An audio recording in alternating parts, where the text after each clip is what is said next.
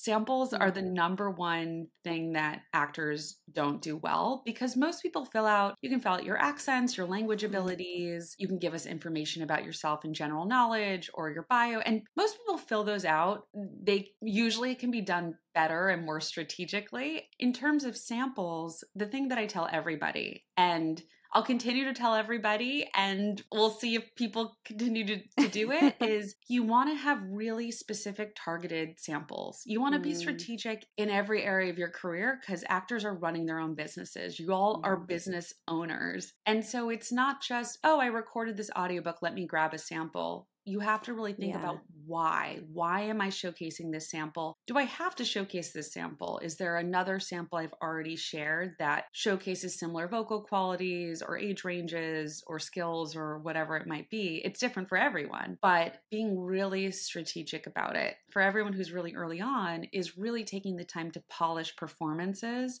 before putting it out in the world.